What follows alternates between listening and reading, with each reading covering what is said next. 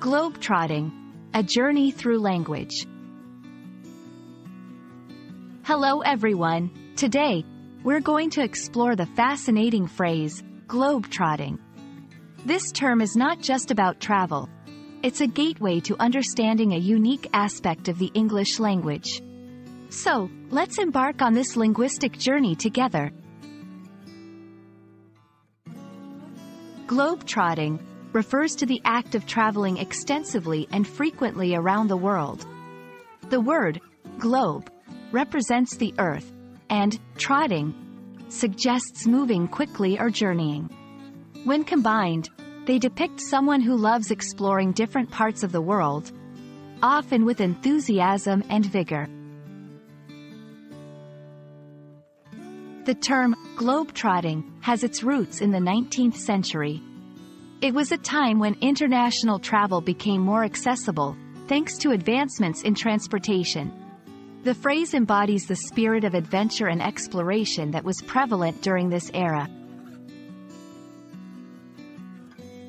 To understand how to use globe-trotting in context, let's look at some examples.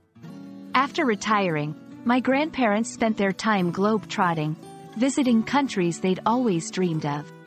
The documentary series features the adventures of a globe-trotting journalist.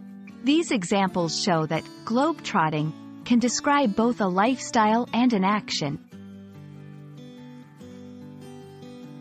In today's world, being a globe-trotter often signifies a love for diverse cultures, adventure, and learning. It's seen as a desirable trait, reflecting openness to new experiences and a broad worldview.